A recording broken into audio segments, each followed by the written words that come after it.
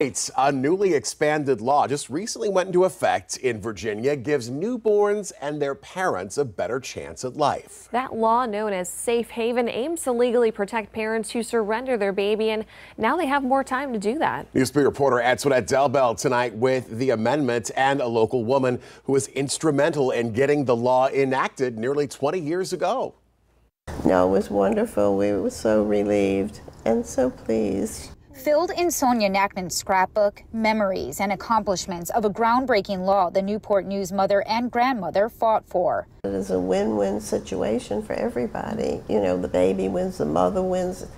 You know, everyone wins. It's a fight that goes back nearly 2 decades. Nachman pushed to get the Safe Haven law passed in Virginia after it was adopted in more than 24 states. It offers legal protections for parents who safely turn over their babies to a hospital or EMS agency, including fire stations. The baby would be safe and hopefully be with a family who loved it and could take care of it and give it certain advantages. Now, the time frame to surrender a baby has been extended, allowing parents to hand over their newborn up to a month old instead of 14 days old. This is our story right here. For Newport News mother Janet Glassoffer, the journey to help see the law through is personal. We knew about her when she was 4 days old, and we got our hands on her when she was 2 weeks. Years ago, her daughter was found left alone in a hospital. She was just a few days old. I'm grateful that my daughter was cared for